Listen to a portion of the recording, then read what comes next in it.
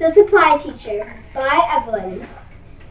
I woke up early in the morning to go to Shanty Bay School to film for a grade 4 teacher. I ate toasted butter for breakfast and got into my car. Then I drove to school.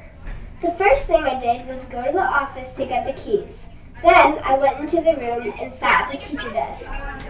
I looked at the list the teacher left me, and for a second I thought the teacher had gone totally mad, but I had to do what was on that list. So the first thing on the list was go to Canada's Wonderland and ride the wildebeest. Luckily, the class was just tall enough to ride. Up and down, side to side we went. One of the students almost fell off. She was halfway out of the seat, but it was awesome. The next thing was to take a rocket to space and have a snack on the moon. I'm lucky I didn't forget to tell the class to bring their lunch boxes, and I'm happy I didn't forget mine. We took the rocket back to Earth, but we stopped at the clouds because the next thing was skydiving. Okay then, so off we went, jumping off the rocket one by one. The class was doing flips and lots of tricks. It was dangerous but fun. We all pulled our parachutes and slowly floated down to the ground. The next activity was to rent a helicopter and fly to the top of Mount Everest. So we did.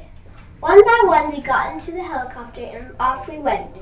We landed on a flat part and jumped out. Then we had a second lunch on top of the mountain. We took the helicopter back to the ground and we landed right beside the beach.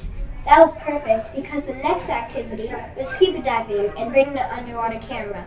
We swam to the bottom of the ocean with our scuba diving gear. Then we swam to the coral reef. We took so many pictures. We also took one of a clam with a pearl inside it. We took a bus back to school. I left the teacher a note. Dear Miss Snyder, the class was very good today. We did all the things on your list. They were all so much fun. So if you need another vacation day, you can count on me, Mrs. Guest.